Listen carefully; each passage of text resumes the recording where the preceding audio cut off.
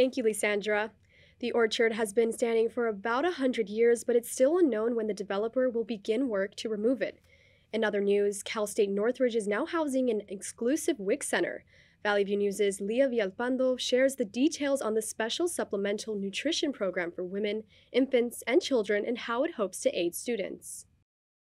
Assisting over 38,000 families in the San Fernando Valley and millions nationwide, the Women, Infant, and Children program has found an exclusive home at CSUN, making it the only WIC site on a U.S. college campus. There are many of our students, staff, faculty that may not know about WIC and what WIC has to offer, and our staff and students that work in the center here to let everyone know that they may be eligible for these great services, and it is a wonderful program. While the site may appear empty today, a recent grant of over $330,000 is driving an outreach project to highlight the program.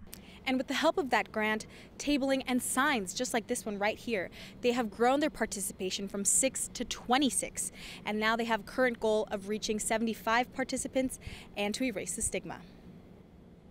I'm gonna be honest, they have guys coming up to the table like, what is a WIC? I'm like, oh, you really want to know? And that's why I said I bumped into a father, I bumped into a pregnant lady came up, student came up, and I'm like, they're like, wow, I'm so glad, we really need you guys on this campus. A study reveals that 41.6% of CSUN students still need to meet basic needs, saying that experiencing food insecurity and homelessness had an impact on their mental and physical health. The organizers here are aiming to reach out to more students in need.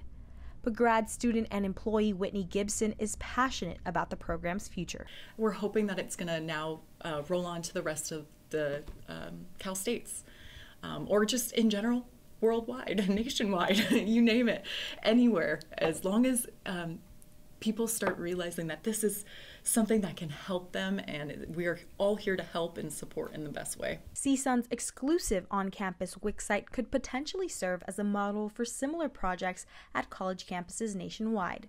Reporting from Northridge, California, I'm Leah Villalpando, Valley View News.